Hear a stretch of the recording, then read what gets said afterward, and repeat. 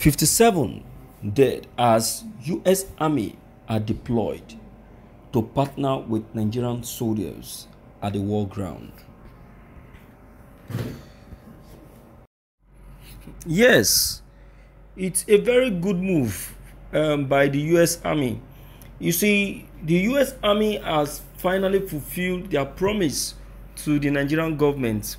You see, if the Nigerian government has been seeking for support like this sincerely, not trickishly, whereby they will send soldiers to the war ground, and the ones who are the sponsors of the Boko people will now go behind to inform the Boko people and give them information on how to get down the soldiers that they trickishly sent to the war ground.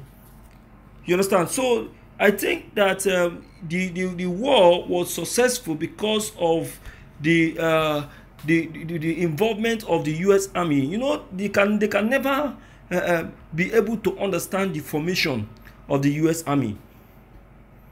And you know now, the U.S. Army are incomparable.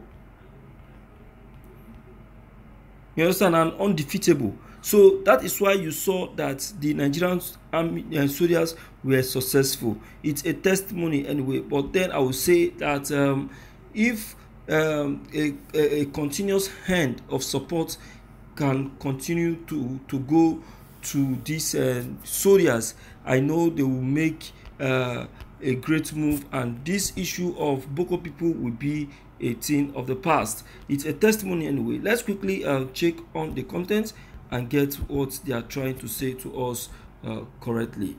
This is Evening News.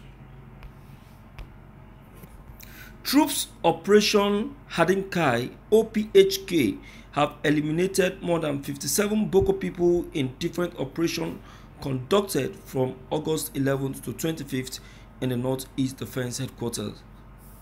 This has been made possible through the helping hand and support given by the U.S. Army. The Director of Defense Media Operation, Major General Musa Damadin, made this known at a bi-weekly news briefing of the Defense Headquarters on Thursday in Abuja. Damadini said the operations were conducted through land and air raids on the Boko people and Islamic State of West African Province, ISWAP, enclaves in Borno and Yobe. He said the operations also led to the killings of unspecified number of Boko people in a number of airstrikes, with more than 18 of them seriously wounded. He added that 8 suspected Boko people and 4 Boko people logistics suppliers were apprehended, as well as rescue of 4 civilian victims during the period.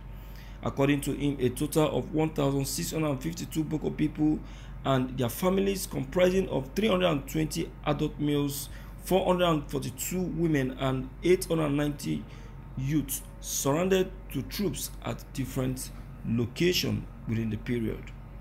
The air component on August 20th carried out strikes on the Boko people enclaves in Sambisa Forest and the Tumbons in Borno, with various degrees of success recorded.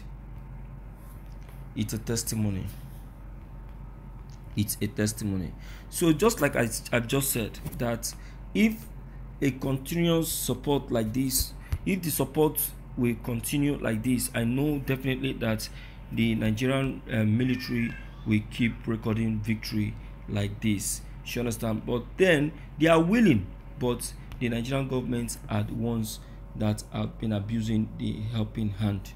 Yes, of course, I know the military are very, very willing to help. I know the military are very, very willing to assist, but the Nigerian government and their deceitful nature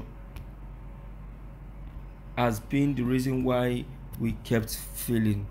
You understand what I'm saying? And that is just it. So, my dear people and my dear listeners in the house, I would like us to look into this very matter and to know what we think and what we feel that should happen in this very broadcast. It's a pleasure All right, so please and please don't forget your own comments and idea on these brokers are 100% welcome because it's a celebration. All right, so please don't forget to leave them below the comment section. Click on the subscription buttons as well as the bell buttons to get updated each time we upload any new videos. Thank you.